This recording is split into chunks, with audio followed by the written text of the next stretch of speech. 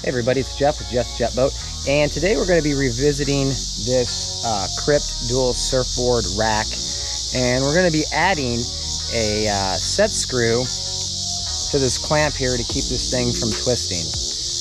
What is happening is I am using my slingshot wake foil, and it is just so much weight that this thing is starting to finally twist a little bit on this rubber mount. So as you can see here, what's happening is this thing is getting pulled out like that, and it's no good. So what we need to do today is we're going to drill a hole here. We're going to put a set screw in and lock this thing down to keep it from twisting. So here we go, buddy. So this is the Krypt dual surfboard wakeboard rack, and how it's set up is it comes with a couple of pieces, and I did a review on this thing, and I'll tell you, I really like this, but we're gonna make a modification. So obviously this is the part that clamps around the tower, and then you have these rubber bushings to take up different sized bushings for different sized tower. So what we're going to be doing is we're going to be drilling a hole through here, and we're going to be installing a set screw, and that way we can run this through and it will pinch against the tower and keep this thing from wanting to twist. So if you're not putting a freaking huge massive foil on it, you might not even need to do this, but it helps, especially in bumpy water. So to do this, number one, you need a set screw. Nice thing is we have Menards in our area. Menards has an entire assortment of stainless steel set screws. So Bimini Top Hardware, if you lose it, they have it now.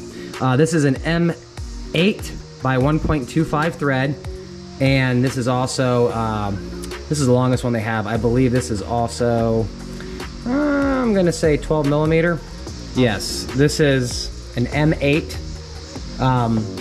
by 1.25 pitch, 12 millimeters in length. Okay, so to do this, we're gonna need a couple things, and there's not much. Number one, you're gonna need the set screw. Booyah. Number two, you're gonna need an M8 by 1.25 tap. This is what's gonna cut the threads. And you're gonna need 2 drill bits will work just fine, and a drill, something to run the tap in by hand.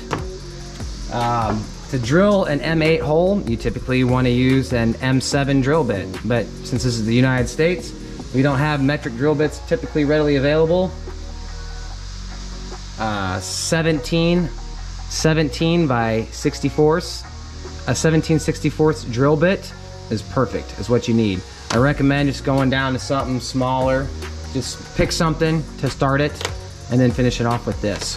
So that's what we're gonna do. So the first thing is we're gonna chuck this into the vise, drill it, tap it, bada bing, bada boom. One last thing, you're gonna want a blow gun. The reason you want a blow gun, this is all billet aluminum. You're gonna wanna blow all the shavings out, okay? So, step one, drill a hole.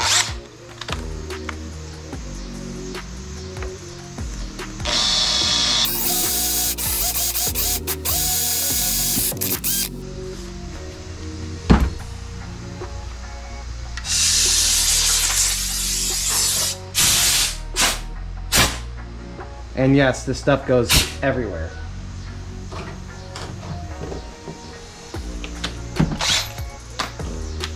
Number two, your 17/64 drill bit.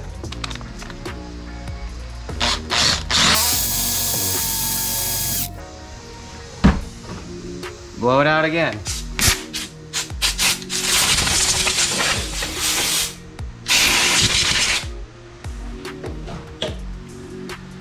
Now, not only, if you don't want to use a set screw, you could use a bolt too. You could thread this and just use a bolt to snug up against it. I'm just using a set screw. So that was pretty easy, all right? Now we're gonna get the tap. I would also use something like PB Blast and just give everything a quick coat. There you go. Righty-tighty, lefty-loosey.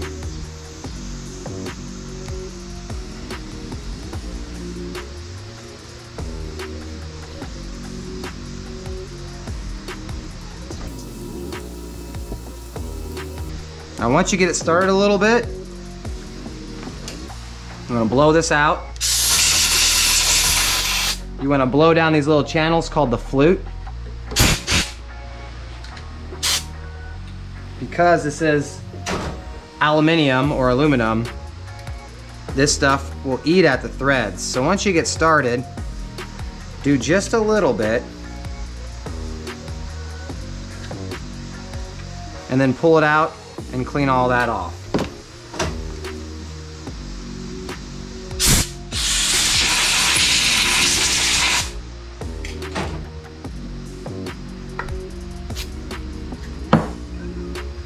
And then we'll try to get this started by hand again.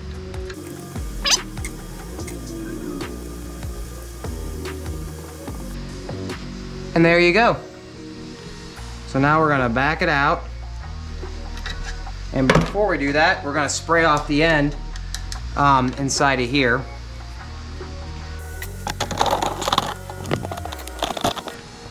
We're gonna spray all those shavings off.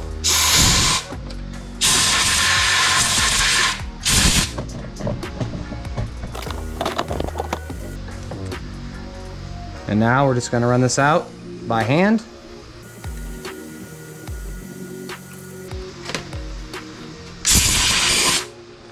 And that's it. So since this is aluminum, you can probably buy a cheapo tap. Now, that is a Mac Tools tap kit, and it costs a lot of money. So I get it, but you can probably get away with the cheap Harbor Freight tap just because it's really easy to cut through, which is also why you have to be very careful. Now we'll take our bit.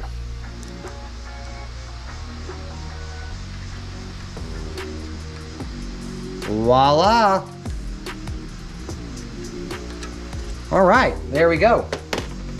Okay, we got everything cleaned up. What I'm gonna do is I'm gonna take my little rubber isolator and a little sharp little Phillips head screwdriver, and I'm just going to, without stabbing my fingers, I'm gonna mark a hole. Bada bing, bada boom. And then I'm going to drill just a little tiny hole in there, and that way it can pass through.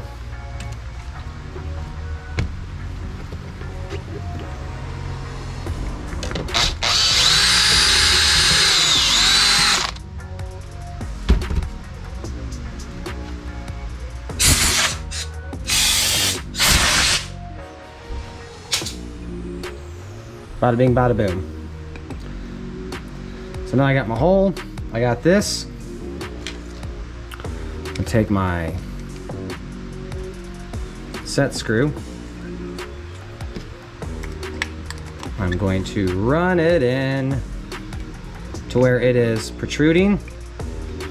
I'm going to line that up on the isolator like so.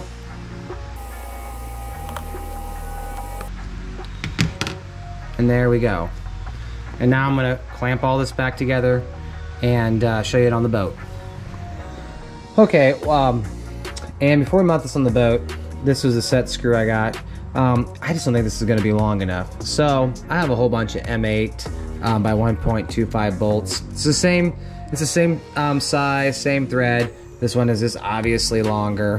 What I'm gonna need is, I'm gonna need a set screw that is just a little bit longer. Probably this is 20 millimeters. That's probably what I'm gonna need, or 15, just because when I ran this thing all the way in and tested it, it's almost on the very end of it. So I would say a 12 millimeter length is not gonna be long enough. You probably wanna do at least 15 or even 20 to account for that rubber bushing that's in there. So I'm just gonna put it up with this. A little bit sticks out. I'll have to go get a different bolt, but that's it. Also, I will be using some thread locker on this as well. This is red, this is what they call permanent. It won't be permanent. I'll be able to break it free. I just feel like because of drilling it, because I drilled it and tapped it, there's a little bit of play, and this I think will take up the slack and just keep it all locked in. So that's it. All right, as you can see, I got it mounted up.